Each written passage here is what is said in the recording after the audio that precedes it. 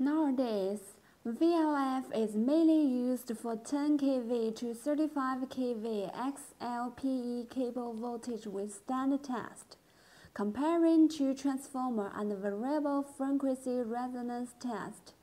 VLF need much less volume of equipment and greatly reduce the weight.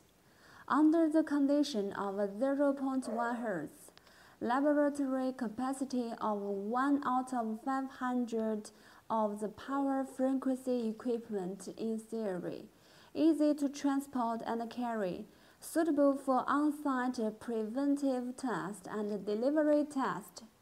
APT-VLF uses digital frequency conversion technology, microprocessor control, high degree of automation, with overvoltage and overcurrent protection.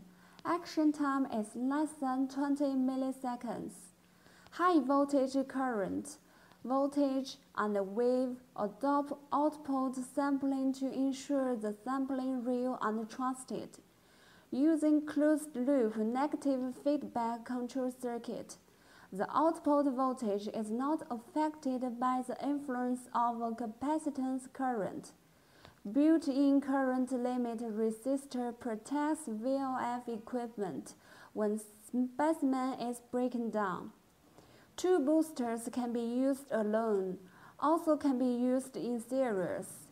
The configuration of 0.04 μF compensation capacitance, suitable for short-distance cable test, can use normal power supply, also can use generators.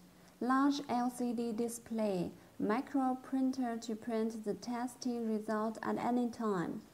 As the export products, APT-VLF can suit the needs of different customers. In 80 kV/0.1 Hz, capacity up to 1.1 μF, RMS/peak double display, meet a variety of power inputs and the high cost performance.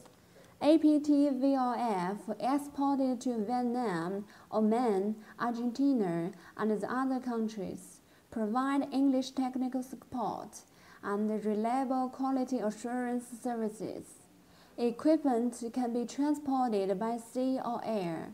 Welcome to contact us for online technical support or free quotes. APT you can rely on.